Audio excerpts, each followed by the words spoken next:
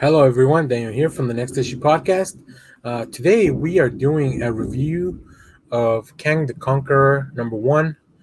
Um, I'm guessing Marvel put out this book because of some events that may have happened in one of the TV shows, so they want to get people involved. So, with that in mind, towards the end of the discussion, I will have some minor spoilers for the Loki TV show. But that won't come into play till after I discuss the comic. I just kind of want to tie it all in.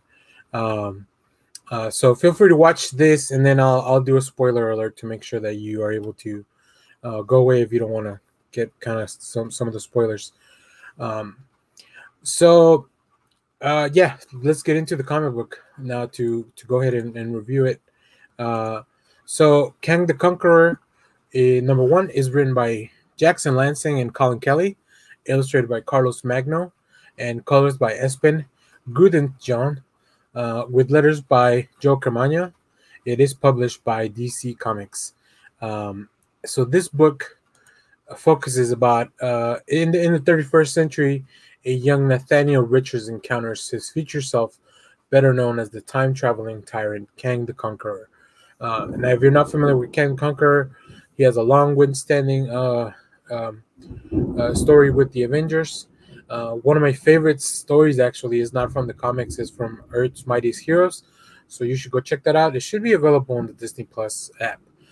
So in this issue, though, Kang takes Nathaniel back 65 million years in the day when the dinosaurs were wiped out, because he wants to kind of make sure that he grows up to be Kang. So he's trying to teach the young version of himself who it is. Now, Kang is a bit of a complicated character, and maybe we'll do a whole episode on who Kang is closer to probably the Ant-Man movie. But yeah, in this one, like, it's really just about self-conflict between these two beings from they're the same being, but they're from different ages.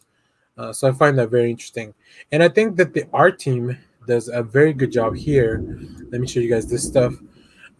So these are the introductory pages we have.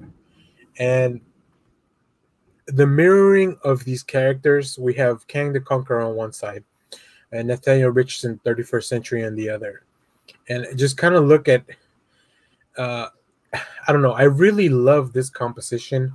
You can see the things that Kang focuses on, the war, the conquering, while the young Nathaniel counterpart still feels a little bit more hopeful, and like he wants to explore, like he's just fascinated. He is a little bit kind of bored with the 31st century, so he wants to explore, but it's not like Kang as an adult who wants to, like, kind of just conquer the world. So that really puts these two at odds. And let me pull this up. So as you guys can see, there will be conflict. We have a pretty cool little Doctor Doom Easter egg as the characters meet.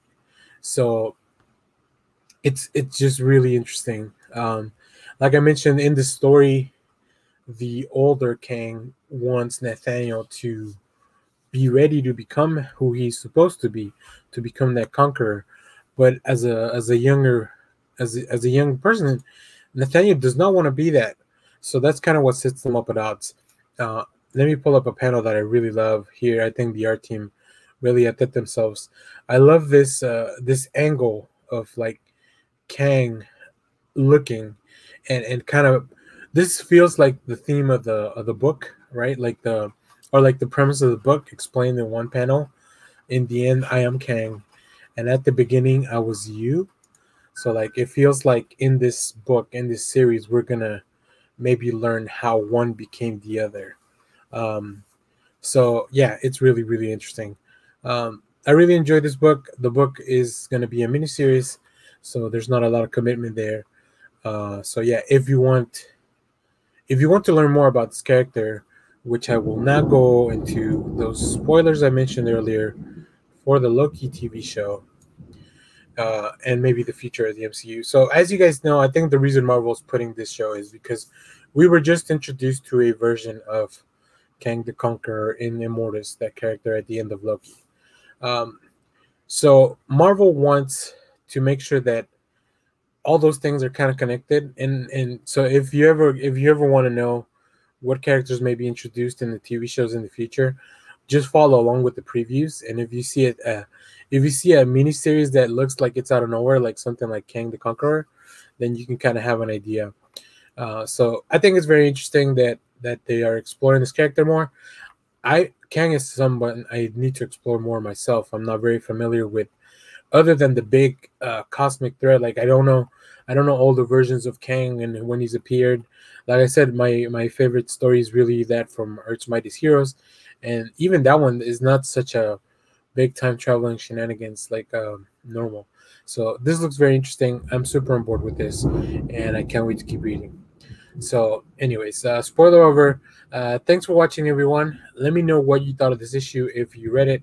Let me know if you're gonna read it, or if you picked up anything else that you want us to check out, whether it be Marvel, DC, or independent.